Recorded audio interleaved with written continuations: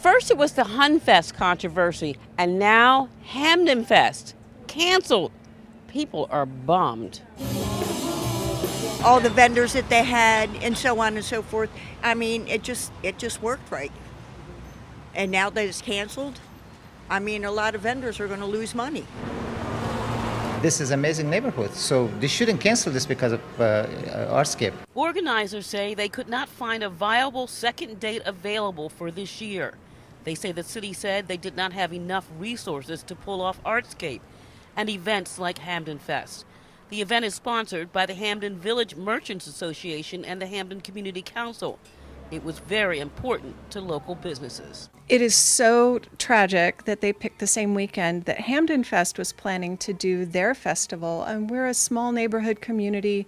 Hampdenfest really focuses on local businesses. You know, as a new business owner in this area, I am very upset about it. It shouldn't be canceled. It's good for this neighborhood. It's good for the people who love it. Many businesses say it's a big moneymaker for them. The Baltimore Office of Promotion and the Arts issued this statement to 11 News. We're reaching out to the organizers of Hampdenfest and understand their reasons for delaying this year's event due to Artscape and the several other events that will coincide with that weekend. We offer our full support to the organizers. I don't think it's right. Lisa Robinson, WBAL-TV 11 News.